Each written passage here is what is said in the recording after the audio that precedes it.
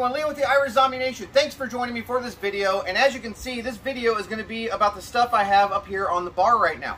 I just got back from the epic, most excellent motorcycle camping trip this past weekend with Scotty and DJ, and as you know, it was Scotty's last ride for a while because he's moving to Florida, so we had to get one more in, and of course, we're doing it on our bike. So, this is all the stuff that I bring with me for a weekend motorcycle camping trip. So, I'm going to go over all of it. Some of the stuff is new I'd never used before. Some of it's old faithfuls you've seen before. So, first we're going to start with the bags that I brought.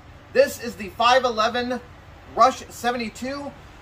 This is the first time I've used this bag. I used another one similar to it. I think it was made by Condor back in the day, kind of a knockoff of this bag. But this bag is awesome. First time using it. I've used many 511 bags before. I've done reviews on them. You can check them out back in the history of the channel or whatever. But this pack held up wonderful. It's extremely comfortable, and it carried everything I needed except for a few items, which ended up going in this set of saddlebags right here. These are just canvas saddlebags made by Stansport. Now, I normally don't buy anything from Stansport. They're not known for very, high quality camping gear, and I didn't even know they had saddlebags. But I needed some that wouldn't require any saddlebag brackets because I don't have those on my bike and I don't want to install them. I just want something I can throw over the seat. It's not going to interfere with the wheels or anything, and then I can just pull off when I get to where I'm going, throw them over my shoulder, and hike them into wherever I'm going. These things are awesome, and I think I only paid like 22 bucks or something for that. So, all right, without further ado, let's get into the gear. I'm going to start with my hammock quilt. This is the Snug Pack hammock quilt, top quilt. Love this thing. It's very lightweight.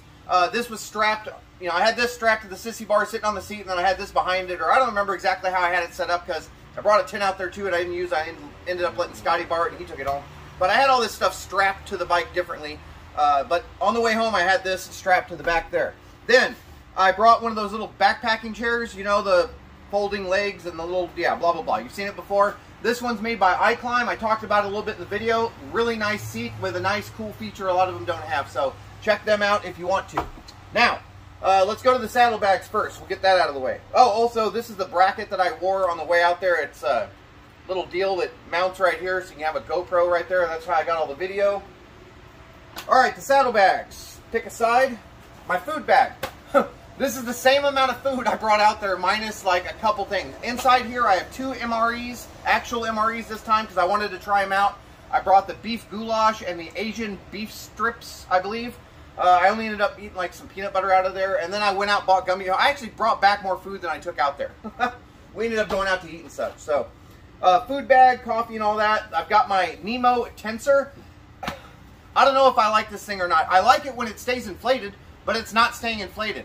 About, I don't know, 4 or 5 hours into the night, this thing just starts to go down, and you got to get up and, inflate it again. It's kind of a pain in the butt. So as of right now, I'm going to say I do not like this, and I do not recommend it. But I'm going to give it a couple more trips before I actually do a review on it. If I even do a review, because I don't like doing those that much anymore. This is a Condor H2O pouch. It's an empty one because my water bottle is probably in here. I brought this because it was very hot out. No, that's not the water bottle. Water bottle's on the other side. But we'll just show you this. This is the whiskey bottle, same size as the water bottle. But, I just slip this in here full of ice water, and it keeps my ice water icy cold for a lot longer than if I just leave the stainless steel sit out in the sun. So, got that. Whiskey bottle. Alright, that's it on this side of the saddlebag. These aren't very big. They don't carry a lot. Over on this side, I've got, it did rain on the trip quite a bit. These are not waterproof, so I've got my GoPro kit right here. So I wrapped that in or put that inside of a Ziploc bag so it would not get wet. GoPro stuff. Then I've got my cook kit. You've seen my cook kit before. It's Toaks titanium.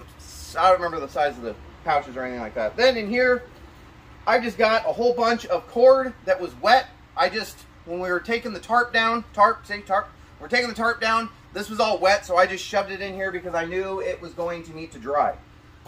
Then I've got some bungee cords for strapping all this stuff to the bike that I ended up not needing on the way back. So got those, and just some loose carabiners I didn't feel like strapping in there. So that's it for the saddlebags. You can see, nice. I mean, for Stansport, this is pretty good quality. I'll give them that. Normally can't say too many good things about them. So, Now let's get over to the main pack. Of course, got the IZN patch on the front. I've got my, this is normally in my cook kit, but I was drinking coffee up until the last second of the trip. So I just attached it using this carabiner on here. Right there so it could dry. This carabiner, by the way, I should mention this thing. This thing's pretty cool. I don't know if it says the name on there. Hero Clip. This is a Hero Clip. It's a small one. What's really cool about this thing, yes, it's a normal carabiner, but you can also take this part right here. You see this swings out, and then you have like a hook. I don't know how well you can see up here, but you have a hook so you can hang something from a branch or whatever. I could use it around here, hang this off of a branch to a tree. It's a really cool little carabiner. Tarp. This thing has been a lifesaver for countless trips. This old camo tarp, I can't remember the size, I think it's 10 by 13 or 13 by 15, something like that, has been our cover for so many rain, snow, ice, freezing fog, everything else. This tarp has been around for, I don't know, about maybe 8 years or so I've been using that tarp. Yeah, not going to have much space to put all this stuff. All right, moving on. Don't fall. In here, I've got, in this section between this pouch and the main pouch, which just opens up like this. You can see this spans out like that. I've got an old wet bandana that I was using, and then I've got a few large trash bags and some leaves. This is what I was going to use. Luckily, we didn't have to ride in the rain. I mean, I had gear for it, kind of. I'll tell you about that in a minute. But this pack is not waterproof, so I was just going to take the trash bags, take 2 of them, wrap them over the pack on the ride out there to keep everything inside dry. So, a bunch of trash bags. I'm just going to leave those in there, actually. All right.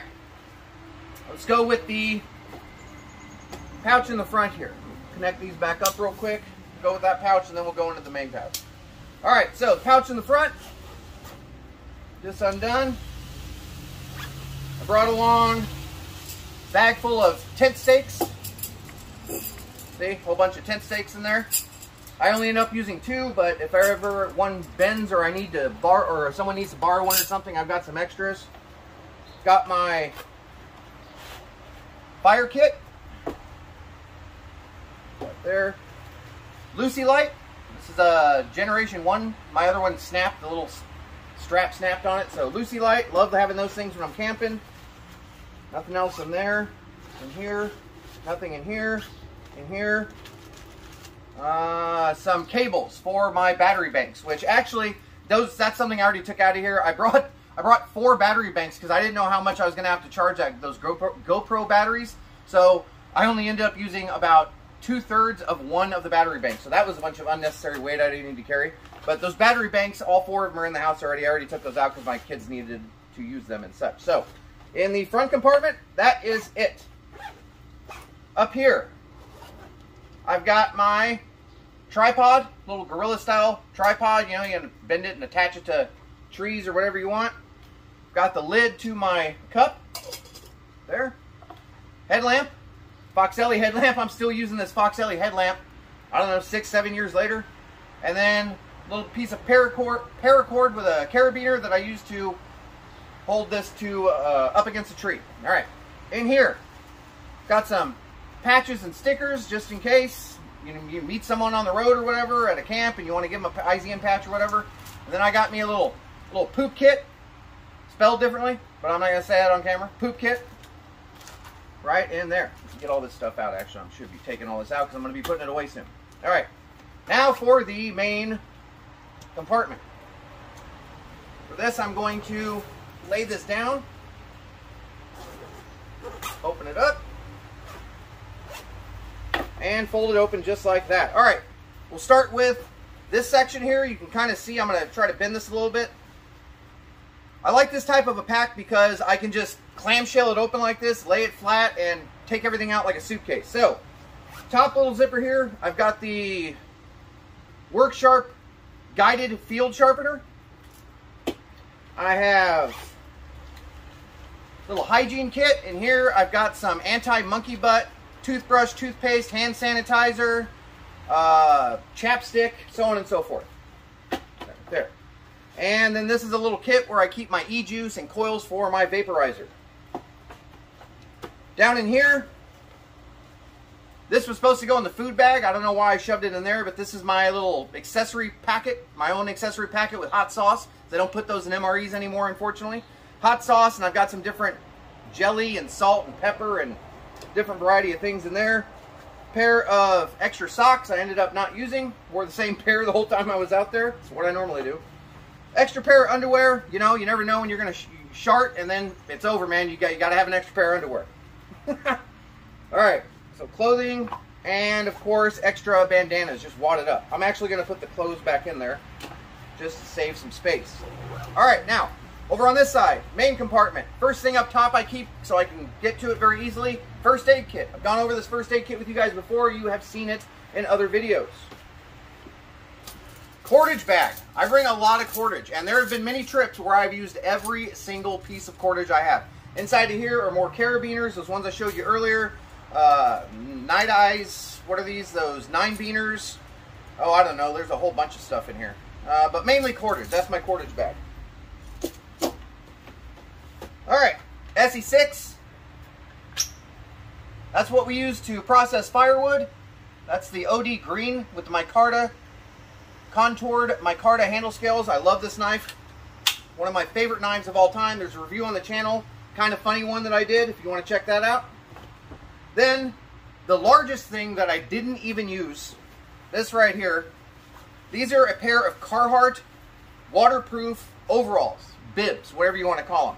I use these when I'm riding in the rain because the zipper on the leg goes all the way up to your hip, down to the boot. So it's very easy when you're wearing boots, jeans, and everything else to get these on and off. So this is my favorite pair of waterproof rain gear, or pants, or whatever you want to say, for riding in the rain. I love these things. Very, very nice. Where am I going to put this? Let's just go right here for now.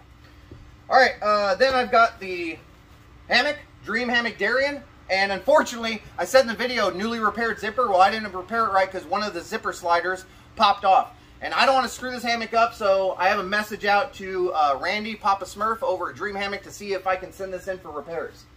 God, I love that hammock. Very comfortable. And then the hammock tarp, UGQ Winter Dream. Always bring that with me. Get this over here. This is my Toaks Titanium. I think it's 1100 milliliter pot. And then inside here, I have a fuel canister for my stove. The stove I brought was the Pocket Rocket 2. That's right. All right. Up here next to the first aid kit, I've got this little tool bag or miscellaneous kit, admin pouch with a whole bunch of different, you know, lighter, extra cables, backup flashlights, some Gorilla Tape, what's back here, some moist wipes, a ruler, I don't know why I would need that, a water key, but, you know, a whole bunch of stuff. I usually keep this in my EDC bag and I just switch it out when I'm going camping. Then, almost done, guys. Let's see, nothing in there, nothing in there. Book I brought with me this time was First Blood by Dave Morrell. Love this book, love the movie. The book is even better. I actually listened to this as an audio book, and then I'm like, well, I want to read it too. Actually, read it. So I brought that along. And final item, no, not, well, almost final. Over, I told you already, water bottle right here. So got some water in there. The reason I put the tape like this and make it look different is so that when I am having copious amounts of whiskey at night, I don't accidentally, when I'm wanting to take a drink of water, start slamming more whiskey. I don't want to get that messed up, trust me. I've been there. Water bottle. And last thing, Sunjack light stick. I think I did do a review on this a long time ago. It's a really nice light stick. Flashes SOS red. Also can charge your phone with it, so it's like another battery bank. So I guess I actually brought 5 battery banks. Alright, so that's it, guys. There's all my goods. That's everything that I brought along on my last motorcycle camping trip. I tend to overpack all the time. Every trip I go on, it's that prepper mentality. I'm like, well, if I don't bring it, then I'm going to need it.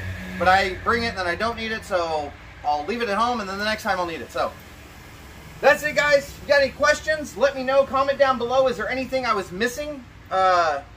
Actually, there was one more thing. It's in the little swing arm bag that I use as a saddle bag that's regular on the bike. I have a little tool pouch in there with different tools that work for my bike, even though I don't know how to use most of them. I bring them anyway because maybe if I break down the side of the road, some actual motorcycle mechanic might pull over and want to help me, and then I'd have some tools that he could use to help my non-mechanical self get back on the road. So That's it today, guys. Like, share, subscribe, comment down below if you got anything you want to say, any questions about my gear. Like I said, some of it, if you just Google or go on YouTube and in the search bar, type in Ira Zombie Nation first aid kit. That's going to pop up the last video I did. Go Google Ira Zombie Nation Dream Hammock, Ira Zombie Nation book review, Ira Zombie Nation SE6. Do anything like that and you'll get reviews on any of these items if you're interested. So that's it today, guys. Thanks for joining me, and until next time, see you around the fire.